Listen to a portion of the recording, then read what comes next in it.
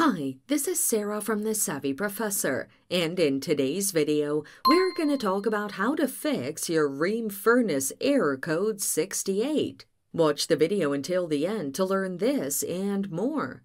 Error code 68 means that the furnace isn't functioning properly because of a lost communication with the blower motor.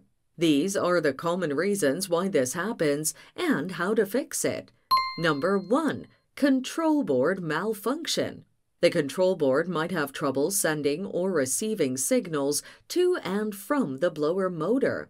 This malfunction can prevent proper communication. Reset the control board to resolve any temporary issues. To do this, turn off the furnace at the circuit breaker, wait a few minutes, and turn the power back on. This can help the control board re-establish communication with the blower motor. Number 2. A faulty blower motor may not communicate properly with the control board. If the wiring and control board are in good condition, replacing the blower motor might be necessary. Here's how to replace it. Switch off the furnace and unplug it from the power source. Remove the upper and lower access panels. Disconnect the wires from the blower motor and the control board.